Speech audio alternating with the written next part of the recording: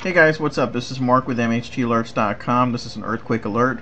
This is July 26, 2013. We've got a 6.2 magnitude earthquake that just occurred here south of the Sandwich Islands region. And this earthquake occurred along this fault line that is right here in this area. And I'll be watching the Ring of Fire over the next month or two for more seismic activity. Now, I have informed you of the seismic activity that occurred just the past 2 days. And this is another event of a 6.2 in magnitude right on the Ring of Fire, so I'll keep you updated and posted.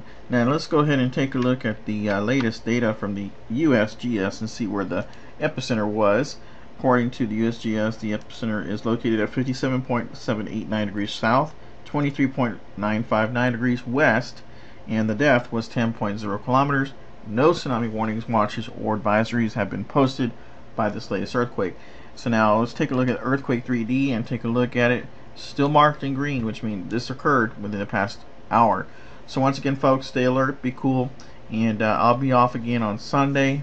Maybe do some updated videos if anything does occur, and hopefully nothing does occur, and we'll keep watch. I would say over the next month or two with the seismic activity. Now, there's really no space weather activity that may be causing this.